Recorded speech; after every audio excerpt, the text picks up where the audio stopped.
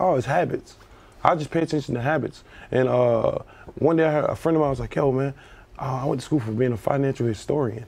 I'm like, what is that? Yeah, I never heard of that. Right? I'm like, I'm asked. I'm like, bro, I don't know what that is. What is that? Yeah. He's like, bro, we study rich people's spending habits. I was like, oh, snap. Blew your mind. What? I became that. I just start following what people do. I'm like, oh, I want to win, bro. I got to win. I'm telling y'all right now, anything I do not to look over my shoulder, I'm down with it. It's easy. Once I learned the credit game, it was over. Game was over. When I know I had all the millions and I didn't even have a credit card, the dumbest. I was like the dumbest person ever. I used to just spend money on everything.